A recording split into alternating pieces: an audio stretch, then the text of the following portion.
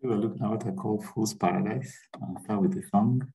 I live for Jesus day after day.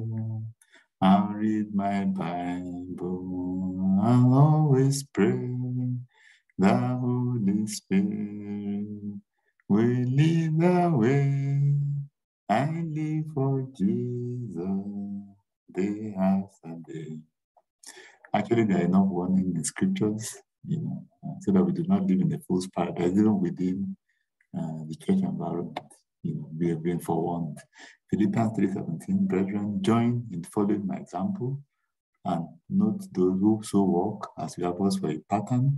For many walk of whom I have told you often, and now tell you even weeping, that they are the enemies of the cross of Christ. I know growing up in a church environment, sometimes people try to make a distinction between ministers that in this particular minister of the gospel, do what he says, not what he does.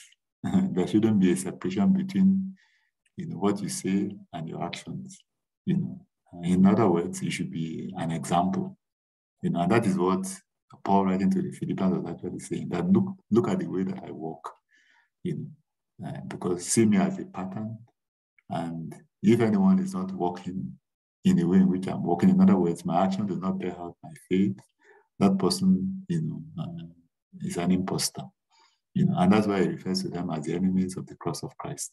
And there are many of them in the church environment. Sometimes, if you are not very careful, you are not led by the Spirit, you can get into relationship or even in a marriage relationship with those individuals. It's only after marriage that that the scale will fall off your eyes. You can enter the business relationship, but they're not reflecting Christ. And so if you're that kind of a person, you need to retrace your step. Even if you are within the church environment, all of us really need to be people that are living a life that is exemplary, a life that reflects Christ, so that